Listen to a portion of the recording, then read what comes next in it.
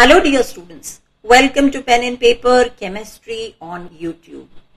I hope we are really enjoying the learning journey on the channel with pen and paper in our hand to take down notes for offline reference. Yes, a constant reminder that you need to keep these two in your hand. With this video, we start with a new topic, that is solid state. And under solid state, we are specifically going to start with the imperfections or defects in the case of solids. You will see notes scrolling up on your screen. Please feel free to take either screenshots or write these notes down. They will be very helpful when you are not on YouTube. And in case you are not able to do either of them, please visit the site Pen and Paper Google site, and there you will find these very notes in the form of PDFs. So let's get started with the topic solid state, imperfections or defects in solids. Before we define what we mean by an imperfect or defective crystal, let us define what a perfect or ideal crystal is. How would you define an ideal person? Having all the qualities, very disciplined, truthful, honest, and so many things, right? So when we talk about a perfect crystal, that means a perfect crystal has a fixed or ordered arrangement of particles throughout its crystal. It follows the same pattern throughout. It will have the same unit cell, same lattice points throughout the whole crystal. Just like ideal people are very rare to find, same way ideal crystals or perfect crystals can only be observed at 0 Kelvin. What in thermodynamics we had defined as absolute zero. If you remember the third law of thermodynamics, which states that a perfectly crystalline arrangement is possible only at absolute zero or 0 Kelvin. So that means any deviation, any form of deviation from this ordered arrangement of particles would give us what we call as an imperfect or defective crystal. So that's what we have written as well, that is, they show deviation in arrangement of particles as compared to perfectly crystalline arrangements. Now, how do these deviations come about? There are many factors. In fact, in the case of crystals, we actually introduce these defects in the crystals for various uses. That's why this topic is very interesting to learn. In fact, the mobile on which you are watching this video is also based on these defects only. Can you think of how? You must have heard about semiconductors, right? Oh yes, I love the familiar smile. So have you written down the points? Okay, now you must be wondering what are the reasons that a crystal may develop defect, or what are the various ways in which these defects can be developed in the crystal. So let's go through that. When you have to obtain a crystal in pure form, 100% pure form, it requires that you crystallize it at a very slow pace, what we call as infinitesimally slowly. So for example, I'm going to move my pointer across the screen. I'm moving it infinitesimally slowly, very slowly. Yes, you're going to get bored. You're going to lose your patience if that is the rate at which we are going to crystallize. So practically, we actually don't do that. So under practical conditions, what do is, we do crystallize a substance or a crystal from its solution at quite practical and a reasonable rate, so that cost wise also it should be worthy, right? So we usually do it at a more rapid rate compared to the infinitesimally slow rate that I was talking about earlier. Faster the rate at which you cool, greater will be the extent of imperfection. Sometimes we do add impurities, stainless steel, many other forms of steel, surgical steel. So you add nickel, chromium, carbon. These kind of elements are specially added to iron in order to improve its properties. So we do introduce impurities in the crystal while it is being formed from its solution. We can also deform a crystal by application of pressure or high energy radiations. What are these high energy radiations? So when a crystal gets exposed to X-rays, neutrons, so what can happen is the atoms, ions, molecules, because of their small size, they can get dislocated from their respective positions. As I mentioned earlier, these imperfections are required. What are the benefits? We get a lot of benefits. They affect the mechanical behavior. You know that steel doesn't rust as easily as iron does. Electrical behavior. Just now I mentioned about semiconductors.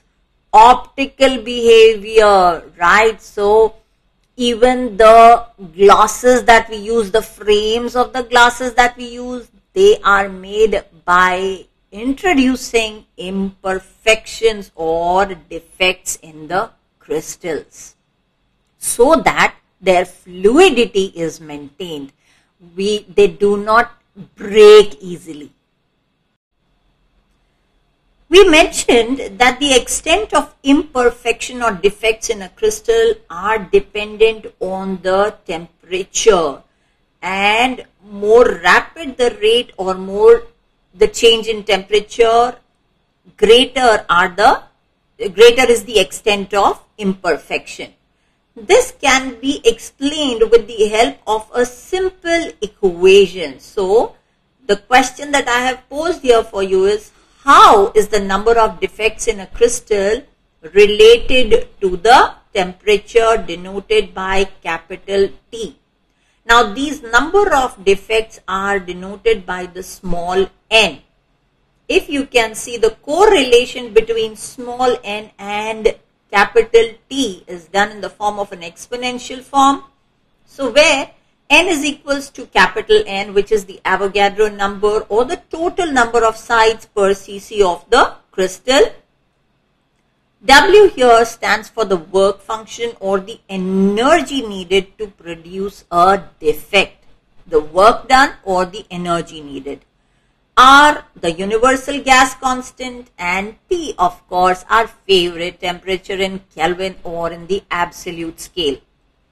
If I express it in the form of a natural logarithm, I'll have natural log of n is equals to natural log of capital N minus W by 2 RT.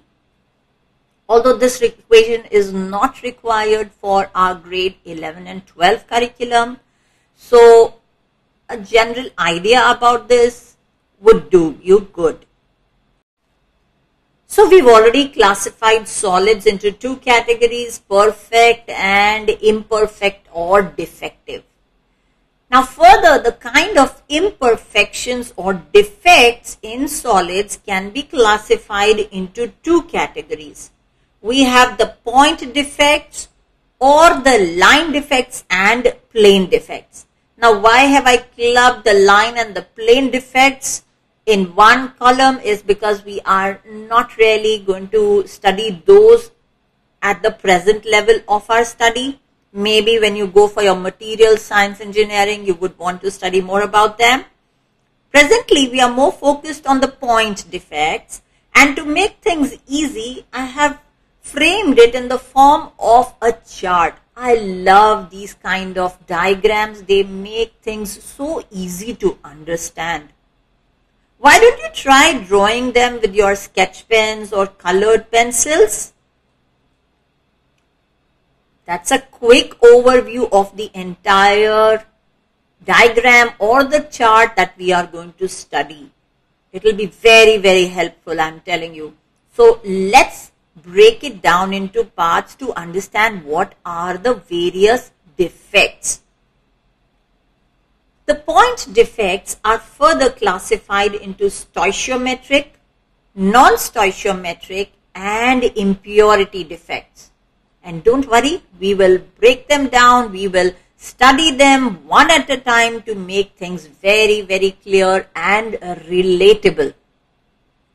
Stoichiometric defects are further classified into vacancy defect, interstitial defect, and there are crystals having both vacancy and interstitial defect. So that's a third column. So for example, Schottky defect is a vacancy defect. But if we talk about Frankel defect, it's a vacancy plus interstitial defect. What do we mean by stoichiometric defects? Don't worry, don't take tension. We'll solve that as well. The second category of point defects are the non-stoichiometric defects, further classified into the metal excess defect. That means the cations are greater than the anions in the case of, yes, ionic compounds. Metal deficiency defect. That means the cations are less than the anions in the case of ionic compounds. When can we have a metal excess defect? So that means either the negative charge is less or the positive ions are more. Same way, when can we have the metal deficiency defect? That means either the plus is missing, then only there will be a deficiency, or there's an extra minus. Confusing? Don't worry. When we draw and represent it diagrammatically, things will become really easy. The third kind of point defect is the impurity defect. Impurity defects are further divided into substitutional impurity and interstitial impurity. So how and where, what are the positions being occupied by the impurity? If the impurity substitutes, just like you have a substitute teacher, right? So chemistry teacher is absent today, so the biology teacher comes in to take a substitute lesson. So the substitutional impurity, so the impurity takes the place of the atom of the crystal. Interstitial impurity. Interstitial impurity is where your chemistry teacher is already there in the class, but the biology teacher comes in to help out during the lesson.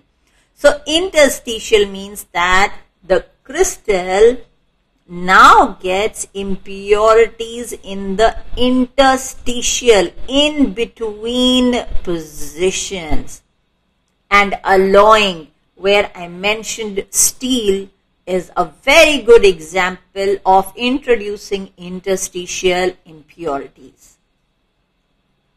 Would you like to take down this chart for future reference?